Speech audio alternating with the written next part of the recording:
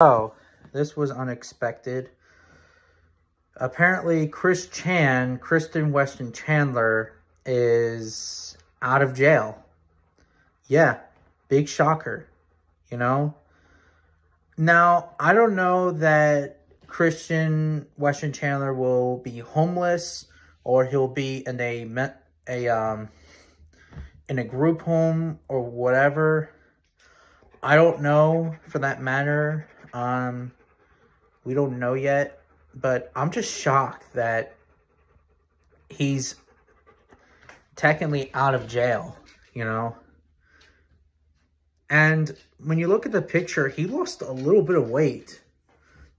And he still has that Kristen Weston Chandler smiler about, oh, the Sonic Chew and stuff like that. He also said, even in prison, you know, he was writing some letters saying that, oh, that I'm Jesus or whatever. I don't know what he said. He said something, a lot of BS, but it's whatever.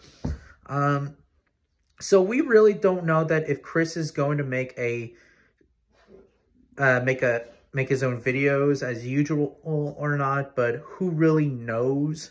But most likely, and this is just my own personal opinion, I think that he would either be homeless or he will be in a group home with mental people, you could say, like in a mental hospital. But yeah, that's my own personal opinion. I don't think that he's not going to meet Barb Chandler, his mother, because we all know what happened.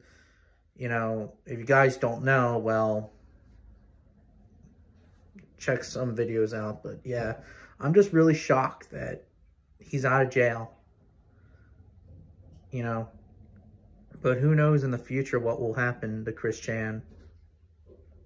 So yeah.